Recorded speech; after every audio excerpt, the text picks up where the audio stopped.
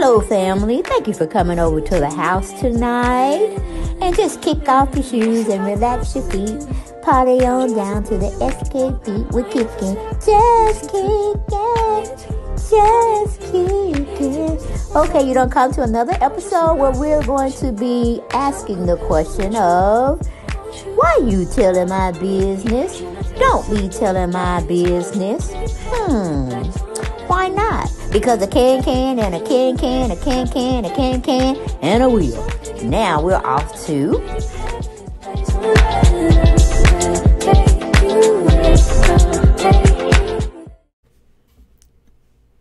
Hello, family. Hello, family. My familiar. Is it called my familiar? Wait a minute. My familiar. That's Spanish, okay? Meaning my family. Welcome back. And just think, dear Hughley had picked at Monique about being the real person behind the actress she was trying to play in Precious. Huh? What you doing?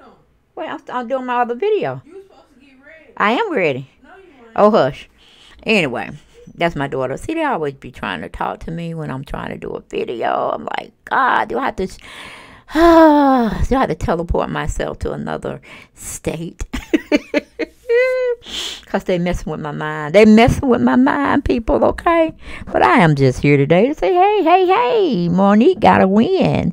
If Lee Daniels can forgive his trespasses against Monique, D.L. Hughley may already be trying to do so. I don't think so, but guess what? He should. And Kim Whitley, you'll probably never work with Monique again, okay? Because you was on D.L. Hughley's side trying to take up for them men. And T.S. Madison, yep, she used her platform to spread the love of Monique trying to do the darn thing. She's saying she's trying to set the barrier straight for upcoming women behind her. Well, Monique, we know you just trying to get to that bag. And I ain't mad at you. I ain't mad at you, girl. That's why I didn't really make too many videos about this situation that you were going through. Because if everybody can sue for everything else out here, why couldn't you? You know what I'm saying? Why couldn't you? But then you got your sister coming out here. I told you, can't trust no family, no friends, no co-workers. Y'all gonna learn. Only trust the Lord. Because if you call yourself gonna do an infraction with somebody, they gonna end up telling, and then all y'all gonna get in trouble. That's why you don't do no crime with nobody, and you won't do the time, okay? Because it just be between you and the Lord. And you have to come in for your sins against him, because he would judge you fairly, okay? But yeah, I didn't like what Monique's sister came out and tried to talk on Monique about this, that, and the third. I'm like, man, it's already bad when you got people that don't even know you be talking about you, such as bloggers, and then you got your so-called constituents you work with try to mow you down, like D.L. Hughley and Steve Harvey, if I may keep them in my mouth, okay?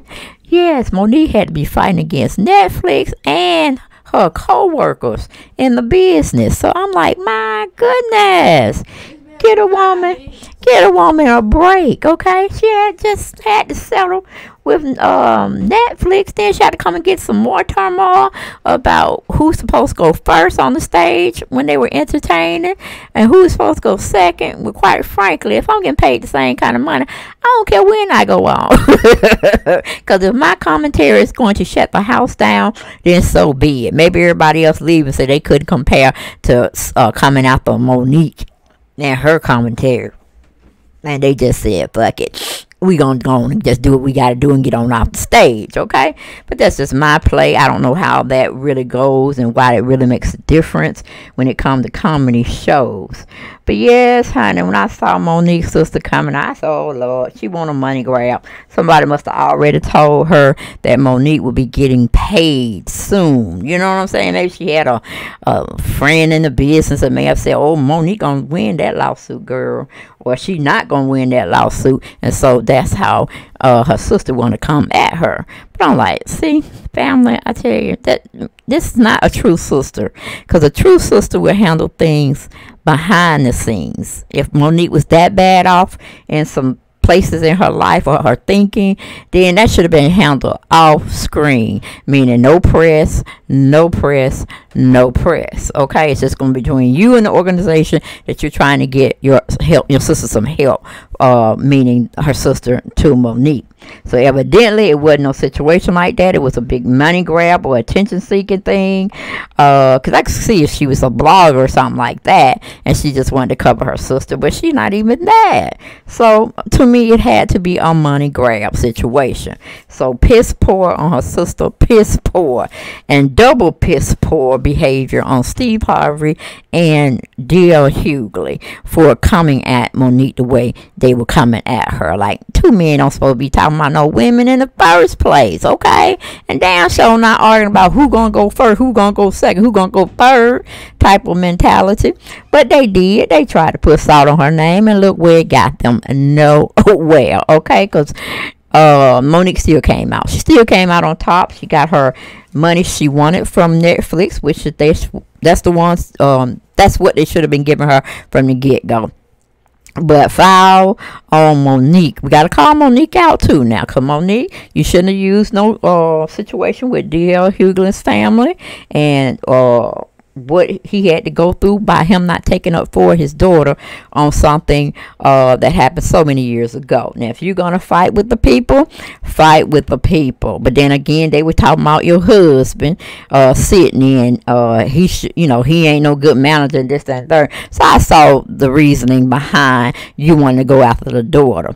But that's still kind of bad, because I would have to still drag D.L. Hughley and Steve Harvey for mud, filth, and any kind of other situation I wanted to drag them for, because you had the platform. Now, one thing I can't get with Monique is these devil horns. See, she's not a rock star. We know she's not a rock star, so we have to go into the understanding what we say conspiracy world.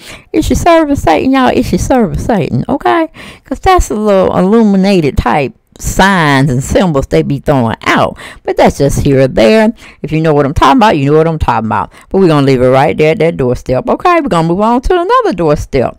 On what do you call it, D.L. Hughley and Steve Harvey giving her an apology. Yes, I think an apology is needed to be deserved, because 50 Cent, he know what kind of character he can make out of Monique. He know what kind of artist she is, because she knows her craft. Okay, she knows the acting world, she knows the publicity world, and she knows how to get paid. Okay, she knows how to get paid. But I hear on the down low that 50 Cent don't be trying to pay his actors any kind of money that's lucrative. So I don't know, Monique. Maybe you want to do this a one deal with him and then just see how the cookie crumbles. But for that woman right there, she ain't nothing but a cloud chaser and not that good at acting. Okay, I'm just saying, not in the acting field and not in the comedian role. Don't too much like her at all.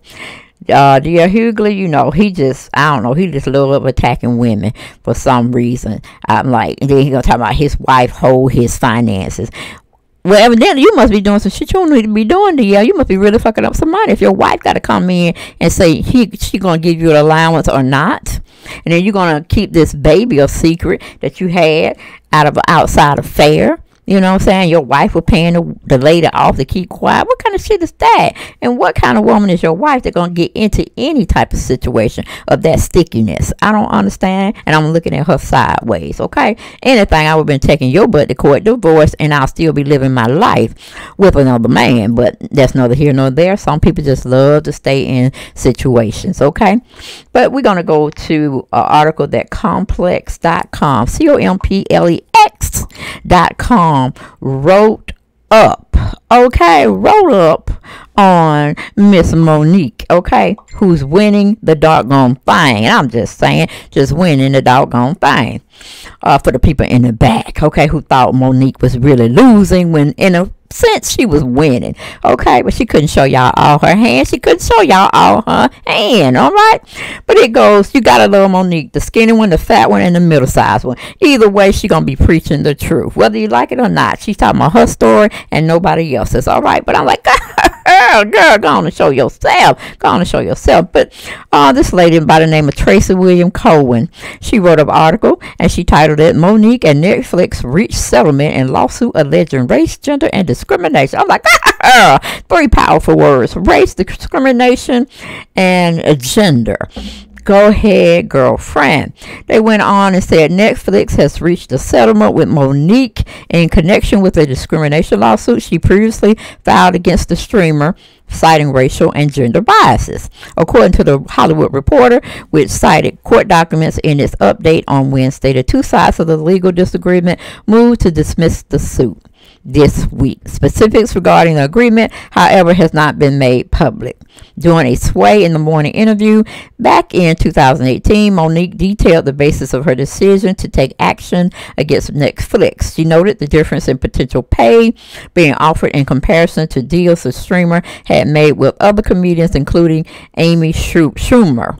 Amid coverage of Monique's criticism of Netflix, she also called for a widespread boycott of the platform. And you know, Dale Hughley and Steve Harvey had a lot to say about that shit. But look at the egg thrown in their face now. Look at the egg thrown in they men's faces now. Thinking a woman can't holler, hear her roar. Monique had to show y'all. And TS Medicine is showing y'all behinds as well. Okay. For the LGBT community. All right. Now in this article, that's just my side-by-side play. Okay. Going back to the article, it says, so last week, we got an offer from Netflix. Okay, the offer was for $500,000. Monique told Sway at the time, as I seen above, that wasn't the first insult per Monique. She also shared copies of emails from Netflix reps during the hour-long interview and alleged that Netflix leadership at first declined to speak with them further about the deal until they pointed out what she said at the time looks like racial and gender discrimination. More recently, Monique had been in headlines amid a highly publicized contract dispute with fellow comedians D.L. Hughley. In short, the disagreement began at a stand-up show in Detroit that featured both comedians on the lineup, with Monique and Hughley later shared gig-related paperwork to social media. Okay, but as we can understand, Monique saying he was just showing a demo deal, and she had the Ace Boon Coon contract with signature. So his was null and void, okay, in the public eye of opinion, as Monique was stated. Okay, that was my sidebar. You know, I get in, I make my little hits here and there because I want y'all to know how I feel. Okay, but Wednesday, Monique shared footage from the set of Star's Black Family, Mafia Family, okay, telling fans it's an honor to be a part of the 50 Cent Back series. Okay, I'm like, go ahead, Monique. And that was pretty much it for that particular article, but I think we summed it up in a nutshell. She said, cuff D.L. Hughley, cuff Steve Harvey, cuff Kim Whitley, cuff anybody that wanted to come against her when it was time for her to shine and get her money. She ain't no fool. She ain't no newbie in the industry. She knows what is what. And I'm right with her. Because even Bernie Mac could respect Monique. He wasn't all about fussing and arguing and trying to negotiate contracts in the public. I really admired said entertainer as well as Monique and what do we call it, Bernie Mac, because they were really funny. They really were, and I like them. Okay, but the rest of them, they can kick rocks. That's why they're doing other things other than doing stand-up shows and selling out, millions and millions. You know what I'm saying? Because hell, if you had the choice to see D.L. Hughley and Steve Harvey versus Monique and Bernie Mac, which one would y'all choose? I know y'all would choose the latter rather than the first, because they are played through and timed out. Okay, that's what I'm saying, and that's where I'm going with it. But that's all I got for this particular video, guys. Come back and see me for more, because I got more coming. All right, and happy Saturday. Happy Saturday. Get your rest on, honey. Get your rest on, because it's too hot. It's hot as hell in Atlanta, Georgia. It got up to like 103. I ain't talking about the radio station. I'm talking about the heat, and it wasn't the index either. But that's all I got. I'll talk to y'all later, and y'all have a good one. Bye.